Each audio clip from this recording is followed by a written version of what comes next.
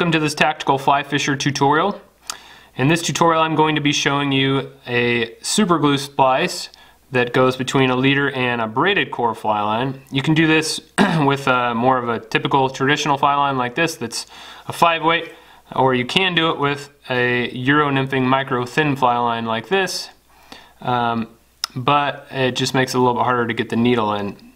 It is doable though. As you can see though, it's very strong and I can pull on this quite hard and not have to worry about it. I've been using this splice, this specific version I've used since in high school when I read about it from Dave Whitlock, but there's other versions that I've used as well that teammates have shown me, but this one works pretty well. So first we're just gonna cut that off, and you want to cut the angle of the leader at on a little bit of a bevel or diagonal, just so you have a little bit of a point to put in there. Then I've got a sewing needle in some hemostats here, and the hemostats have serrations, and that's pretty important so the sewing needle doesn't slip.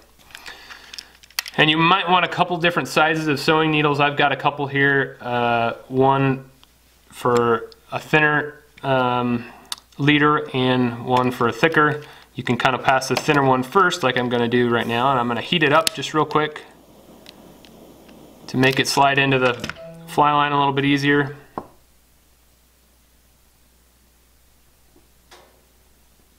And as you do that, you want to spin it around.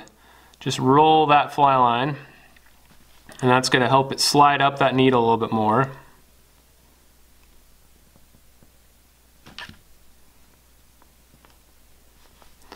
And once it's a quarter to a half an inch into the line, you can prop that on its side and poke the needle through, and then just use your thumbnails, if you're really careful, to make sure you're not going to get jabbed. But use your thumbnails to slide that down onto the needle, just like that. Once I've got the needle poked out, I'm going to go ahead and put a thicker needle through just to widen that connection out a little more and make it easier to slip the leader through.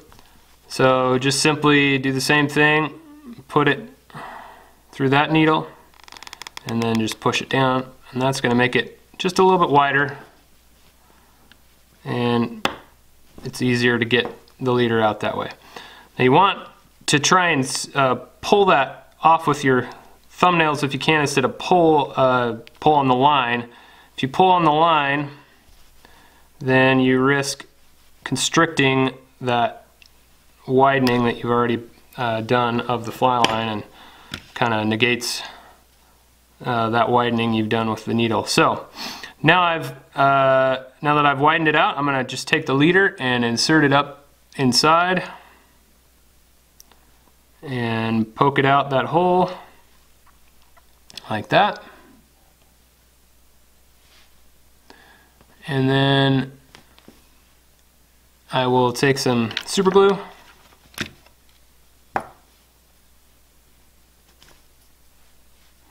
just get a tiny little bit, or surround the tip or the leader with it. You don't want to get a bunch on there. It actually is counterproductive. It won't set as quickly or as well if you get a lot. So once you've got just a little bit of super glue around it, go ahead and pull that leader into the fly line until the tip is covered or just on the edge, and then pinch it and roll it in your fingers.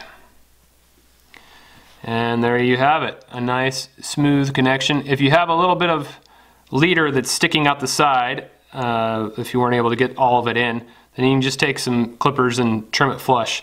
I've got to let this set for a little bit before I pull on it, or else it's going to pull out, so I won't test it right now. But you saw at the beginning of the video, this is a very strong connection if you do it right.